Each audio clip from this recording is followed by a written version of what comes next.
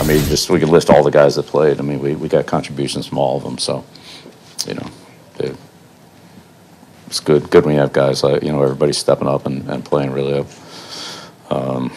very competitive, productive game against a great team like the Chargers today. You get to this point, there's very little margin of error, and you're going to have to be, you know, good in all phases, running it, throwing it, kicking it, playing defense, everything. Have to do it again. Talking heads in the media, talking about how this is the end of the dynasty, you're going to fall off a cliff and become a bum and all this stuff. So, you know, I'm sure winning's sweet, but is it that little bit sweeter when you're constantly proving people wrong all the time? I just like winning. I just like winning. Anybody in the media, and there are some people that are doubting the Patriots, I'm not sure what they're basing that on. It's the most clutch team in sports history. There have been 8 instances of a player rushing for $125 and 3 touchdowns in a game in playoff history, including Sony Michel. The Pats have combined for half of those instances, including each of the last 3 when you count the 2 that LeGarrette Blount put on the board in 2013 and 14. A familiar theme, Pats winning, as Brady said. Also a familiar theme, Phillip coming up short. That wasn't my best today. Obviously, when you don't score more points than the other team, you're not. But we're going to fight till the end. I thought at least we could say we did that, and doesn't count for much at this point. But in the big scheme of things, it counts a heck of a lot. I'm not sure if you can take anything away from this. I mean, from this one game today. You know, we got our butts kicked today, but we can learn a lot from this season from one another, and it's not a comfortable moment for us for sure. But I think in these times we can learn a lot about ourselves, and we can grow and be a better person and better teammate, a better coach. We ain't accomplished. We ain't win a Super Bowl. We ain't accomplished nothing. We got a long way to go. We got to get back. All season, work hard, OTAs, camp, and get back to it. We ain't accomplished nothing though. I guess that's the kind of passion you want to see, right? The Pats will travel to Kansas City, as you know, for the AFC title game. And location. It's like real estate. New England is 6-1 at home in AFC title games under Belichick, Brady in that era, 2-3 on the road, and they've lost all 3. All came against teams led by Peyton Manning. So here we are. Jeff Saturday is here. Bottom line, let's look into this. James White. I mean, this is a guy unbelievable that has been unbelievable. He put himself in the record books today. 15 catches, postseason record, 17 targets. Wow. What did you see from him in the short passing game that just made this offense go? You know, we always talk about creativity with offenses. Josh McDaniels, I think, gets overlooked often in how he creates, and he created a screen game today, and it was a thing of beauty. And I'm going to show you exactly what I'm talking about right here. Now, right off the jump, you're going to have 2 running backs out of the backfield, going to give you some motion to the left. What does that do? It puts these 2 players who are in man coverage, they're going to be running out this direction to make sure they cover. So these guys, they're going to be moving out here. So let's watch the play as it develops. You'll see motion out. So we got one guy moving. You can see his eyes. He's looking to be man to man. We have the next player is sitting right here, and his eyes are back here watching the other running back, James White, come out of the backfield. Now, ball gets thrown. Look at this. Center Andrews is locked up. We got 2 big boys going to be going downfield, getting some big blocks, and we have an open lane for James White to be running. Now watch as this thing continues. Andrews does a heck of a job. Look right here. Zoom. We got head down, feet above you, guys hitting turf. Now, watch my man Mason right here, Shaq Mason. Watch him run as this play develops. Watch him run. Look at the speed. That's what I'm talking about. You talk about athletes in space? We're 20 yards down the field still running with DBs. That's what we do. It makes it easy for the running back. Just go finish, man. We've done all the hard work. Great design, great execution. Those big boys up front are absolutely making it happen. Now, come back to the next one. I love this. They're going to take advantage of Melvin Ingram and his pass rush style. We know he had a great game last week. He's going to try to come up inside. Now, Brown, who's the left tackle, understands he wants to get him to come inside, right? So he understands he's trying to push him in here, but watch how they design it. James White, he's faking like he's going to come chip. So Melvin sees it. You see his eyes. Melvin's looking right here at White. Now watch him spin move inside, which is going to make it super easy for Brown to take him inside. Look right there. We got him. He's blocked up now. Tooney, he's locked up. Again, we got 2 more guys. We're coming downhill. Now the athletes are out in space. Watch them finish. James White's going to get the ball. Bang. Another guy. Zoo. Head down, hitting the mat.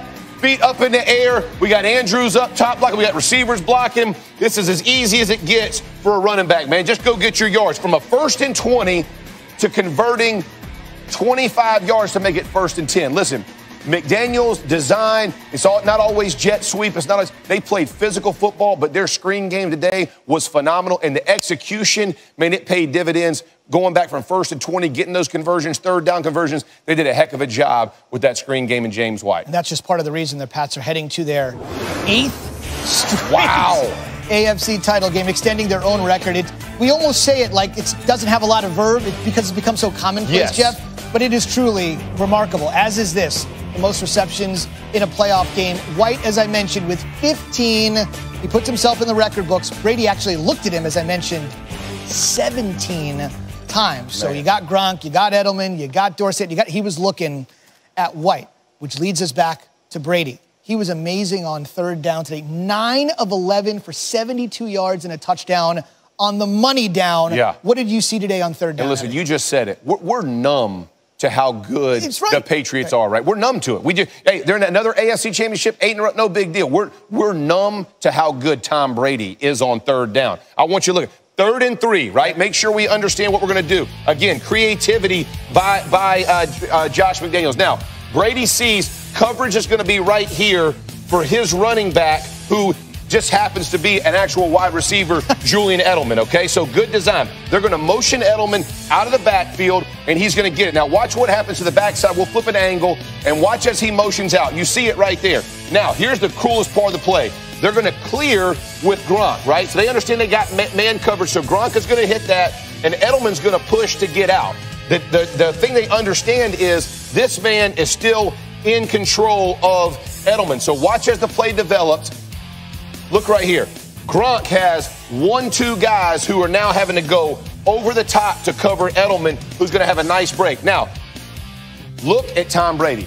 Ball is up. He's ready to throw. He knows where he's going to go with the ball just from the way the play has developed. Watch, foot hits the ground, ball comes out, easy pass, easy completion, 3rd down conversion early in the game. That's a big swing for the Patriots. You're always looking for it. Now, 3rd and 4 later in the game. Again, it looks like it's going to be man coverage, right? We're sitting right here, so you'll see as the play develops, you watch, he understands that he's going to get a slot blitz. So he's going to get slot blitz coming off the edge. Watch how fast he finds Gronkowski down here in the bottom. So he knows he's going to take a shot. He can feel that presence, but look where his eyes are. He knows that Gronk is coming out of his break right now. You see Gronk's going to be right here getting creation. But this is the most remarkable part to me. You got a guy bearing down. 40-year-old quarterback, all the things we're talking about. Don't get numb to this. How much presence and how much courage it takes to stand in the pocket and deliver this, knowing you're going to get hit, and then look at this after the catch. Gronk, no. He's old, he's beat up, he's going to retire, he's all these things. Guess what? He's not doing it until after the season because right now he's playing good ball. But again, I think we undervalue how good Tom Brady is on 3rd downs. And when you talk about 9 of 11 in a playoff game in your house against what everybody's talking about is the most competitive team you're going to face all year, he shows up in the biggest moments. Give Tom Brady a ton of credit. The question is, will the Pats show up next week on the road where they've had problems this year? Pats, Chiefs, AFC title game. Jeff back in a little bit with his first blush thoughts. The winner to the Super Bowl. Look forward to seeing you then. Appreciate you. Okay, there to witness the pounding in person, even more coverage with our Jeff Darlington. Yeah. He joins us from Foxborough. So we just spent a bunch of time talking about how great James White was today. What were the Pats saying powered this epic rushing performance? Well, James White certainly had something to do with it out of the backfield, but Bill Belichick pointing out that really everybody, when asked about Sony Michel, had something to do with the contributions of this team. Sony Michel pointing out that the offensive line was absolutely outstanding in this game. But let us not forget about Sony Michel himself. 126 yards, 3 touchdowns in the first half. And really what he was able to do is what set up the play-action pass and ultimately provided Tom Brady with plenty of protection. It's the reason why Tom Brady was very happy about Sony Michel's performance. He had a great game, and he's just had a great year. He's just, battled and fought hard. I really loved you know, Sony as a person and his commitment to the team, and he's just been a lot of fun to be out there with, and he's making a lot of hard yards, and you know, he had a great game today. Great to see. It's all about trust and patience. You know, we got faith that coach gonna call the best play possible for us to succeed, and guys gonna take pride in executing the play. The offensive line, the receivers, everybody gonna do their job, and it's our job to, you know, do our job. And I think today, guys did a great job of doing that. Sony did a great job running, Rex too. So, I mean, we just have a great offense, and guys don't care who get the credit. Each week is different. It could be somebody has a big week one week, next week you may get 2 targets. So what? You just go out there and play as long as we get a win.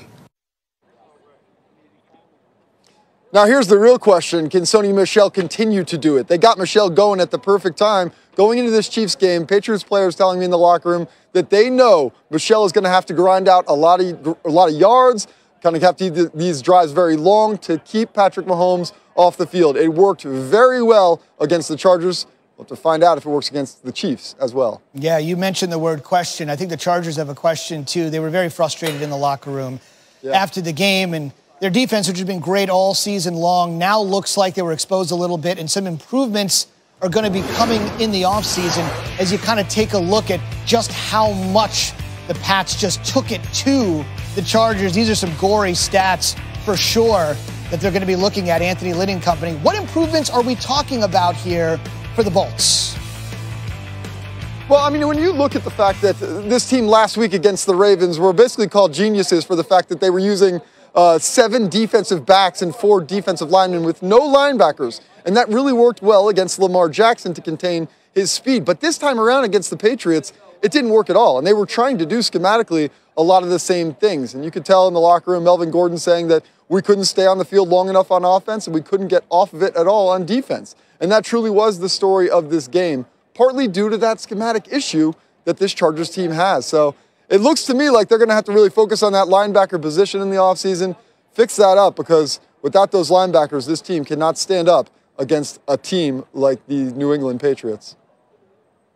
And you are going week to week with a different game plan. It always seems to work for the Pats. Yeah. It did not work for the Chargers. That's Jeff Darlington at Foxborough, where the Pats are now headed to Kansas City with a great rushing performance behind them. Let's rush off to the NBA for the game of the day. Raptors, Wizards.